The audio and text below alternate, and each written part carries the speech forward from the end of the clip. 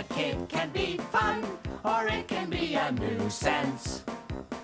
Let me put in my 2 cents. Sometimes your friends can be a pain. Don't mind her, she just likes to complain. Welcome to Popcorn Park, where a lovable bunch of puppet pals invite you to join them for fun adventures and good times. Take Muggsy, for instance. He's kind of a good-hearted dope who often gets into trouble by trying to be everybody's best friend. I didn't even take it for myself. I took it for you, Rock! And then there's Grork. Childish and fun-loving, he sees most of life as a party. She'll blame it on Muggsy instead of on me. I did the damage, but if I don't tell, they'll blame it on somebody else. Then there's Berna, often selfish and insensitive. Fortunately, she is capable of changing her ways. You guys, have you all lost your sense of humor?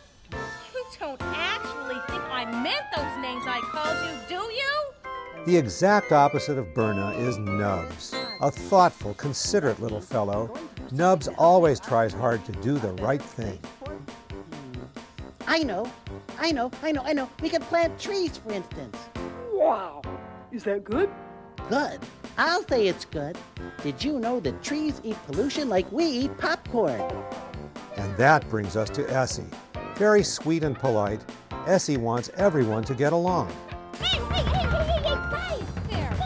Stop, both of you! I don't want to hear another word. I am the director here, and I will decide what's fair. Got that?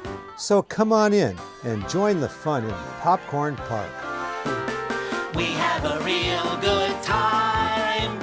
Pop in! And you will find we do our part with all our heart in Popcorn Park.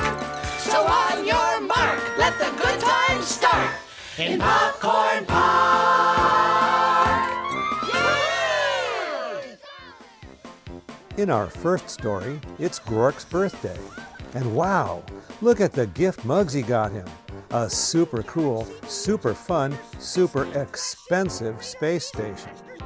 But there is one big problem with it. To find out what that is, click on Birthday Gift, Part 1.